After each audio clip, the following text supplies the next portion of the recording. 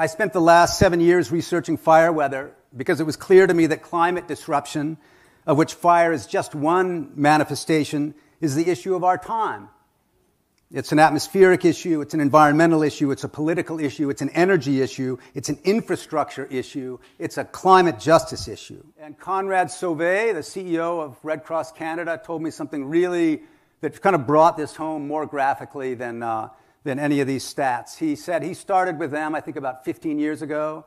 And he said, when I started working for the Red Cross, about 80% of our work was outside Canada, and that's what you'd expect. Canada is the stable, safe place that sends blue hats and Red Crosses out to help other people, because other people live in war-torn, climate-torn, disaster zones, and we go and help them.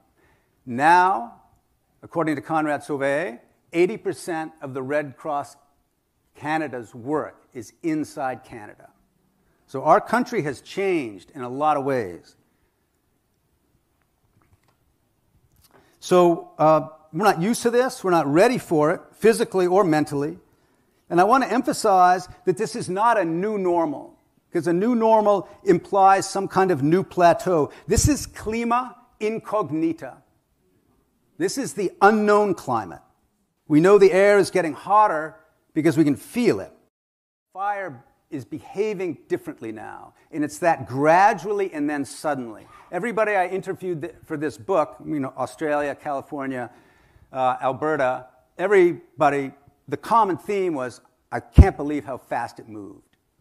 And that's what you raise the heat and drop the humidity, and you basically create this bigger space in a way for fire to operate in. It's sort of got more elbow room. You have to imagine, we see fire over here. What the fire is seeing is this delicious cloud of flammable gas that it can go engage with instantly. And this is why houses in Fort McMurray burnt to the basement in 5 minutes.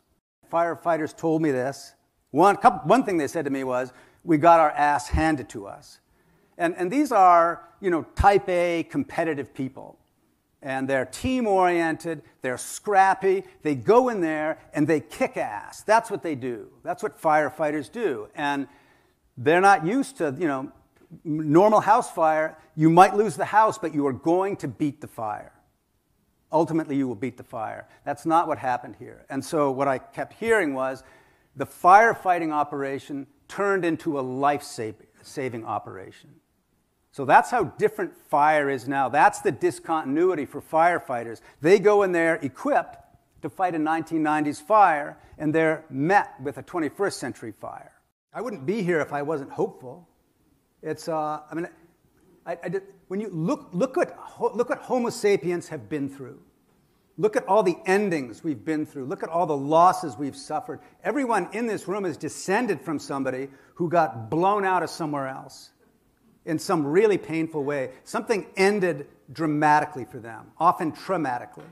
That's why we're here. And we're the survivors of that. And we can do this. I really have no doubt. I'm a father, I'm a parent, and I absolutely have hope. And I really wouldn't be bothering to sit here. But I think how I deal with my fear and anxiety is to really go into the thing that's scaring me and really try to come to grips with it. But I'm also astounded by what people know, what people are able to do, what people are able to invent and conceive of.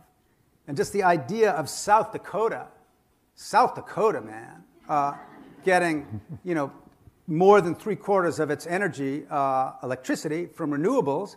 Nobody thought about that in the 50s. Look how, it feels too slow right now. And it is too slow for a lot of species and certain types of stability that we really count on.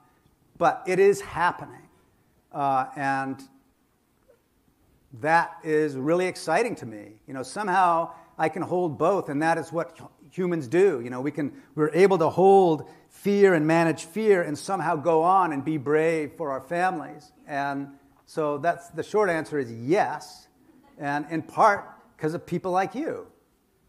So, and then other people who are in this room who are forging ahead, and it is rugged out there. So we need each other. I mean, that's our superpower. It isn't fossil fuels. It's our capacity for community and invention. And that's super exciting to me. I mean, the renewable energy in this room is staggering. Really. It's a beautiful thing. Yeah.